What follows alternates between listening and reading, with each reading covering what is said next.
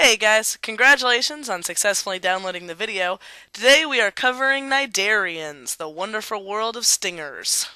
Remember, we're still covering members of kingdom Animalia, so the animals we're talking about today are all multicellular, heterotrophic, and eukaryotic. All cnidarians have stinging cells, like this jellyfish, this sea anemone, and the corals pictured here. The stinging cells of cnidarians can be used for feeding and also for protection and defense. All cnidarians are carnivores, and they're also all considered predators. As we talked about last week in class, all cnidarians also display radial symmetry, having many lines of symmetry passing through one central point. When we talked about peripherans yesterday, I said that they had no specialized tissues. That's not true for cnidarians, so we consider them a more advanced group. They have a basic muscular system which allows them to move, as you saw in the video earlier. They also have a basic nervous system that's a simple net of nerves that extends through their body and allows them to respond quickly when they sense food. They also have a basic digestive system. The digestive system of cnidarians is what we call a sac gut, or two-way system.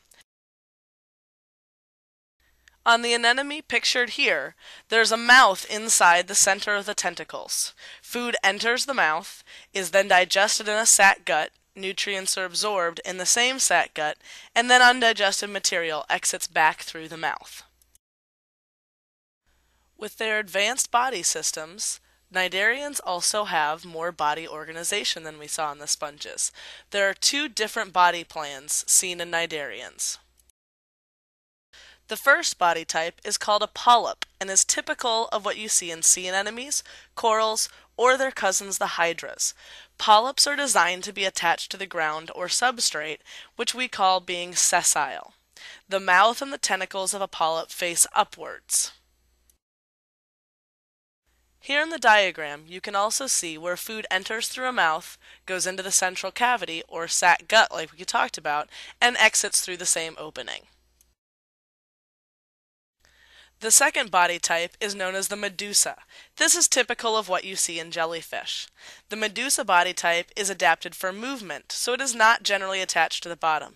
The mouth and tentacles of the medusa face downward. Watch the short video segment here, which basically sums up what we've just talked about.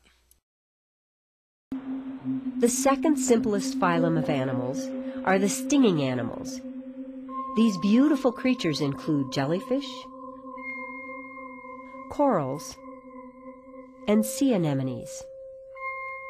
Like sponges, all stinging animals live in water, but they are much more complex than sponges and have two basic tissue layers. They are called stinging animals because they have stinging cells on their tentacles, which they use for defense, for trapping prey, and taking it into their mouths. Food is digested in a large cavity inside their bodies, and waste materials are expelled back to the outside through their mouths. Another unusual thing about the stinging animals is that they have a circular or radial body plan, in which the segments are arranged like spokes of a wheel. So although they have an upside and a downside, they have no front or back. Nearly all stinging animals exhibit two distinct life forms. Most sea anemones, corals, and jellyfish spend part of their lives attached to solid objects as muscular tubes called polyps, and during the other part of their lives, the same individuals are able to swim freely as umbrella-shaped medusae, like those seen here. Let's discuss a few more topics concerning cnidarians, like how they feed. All cnidarians are going to use stinging cells to capture and subdue their prey. The stinging cells are located on the tentacles and allow a cnidarian to grab onto their food and then pull it to their mouth. They use a specialized type of cell called a cnidocyte to accomplish this. Let's take a closer look at it. Pictured here, you can see what a cnidocyte, or stinging cell, looks like when it's at rest. Normally, there's a long coil inside the cell with a small harpoon-like structure attached to it. Now, when the cell is at rest, all of this is coiled very tightly within the cell, but there's a small trigger located on the outside. When a small fish or other object brushes up against that trigger, then the stinging cell is released, attaching with that small harpoon-like structure to whatever got in its way. Let's take a look at what it looks like when it's not at rest. Here we see what the stinging cell or cnidocyte looks like after firing. You can see the long thread-like structure with spines along the entire length. Those spines are what's going to go ahead and grab on and pull the animal or whatever else has touched the stinging cell towards the mouth of the animal. You can also see there's barbs towards the end, and a lot of the cnidarians, though not all, have a mild venom or toxin associated with this, and that's what usually hurts when you get stung by a jellyfish. If you've ever had the opportunity to actually touch a sea anemone, most people tell you they feel kind of sticky. What you're feeling is those small cnidocytes grabbing onto your skin and trying to pull you forward. Moving right along, let's go ahead and talk about how cnidarians reproduce.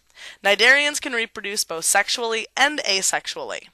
Asexual reproduction in cnidarians is most commonly seen in polyps, and it's usually by budding, which is very similar to what we saw in the sponges earlier this week. A small new adult starts growing off of an old adult. Eventually it breaks off. Occasionally you can also see a single adult actually breaking into multiple pieces, and each piece will grow into a new polyp. However, sexual reproduction is much more common in cnidarians and occurs in both the medusa and the polyp body plans.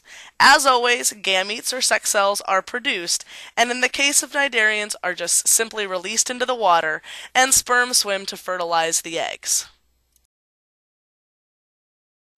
That pretty much wraps up what we need to talk about in a general overview of cnidarians. Let's look a little bit more specifically at one particular group within cnidarian, the corals.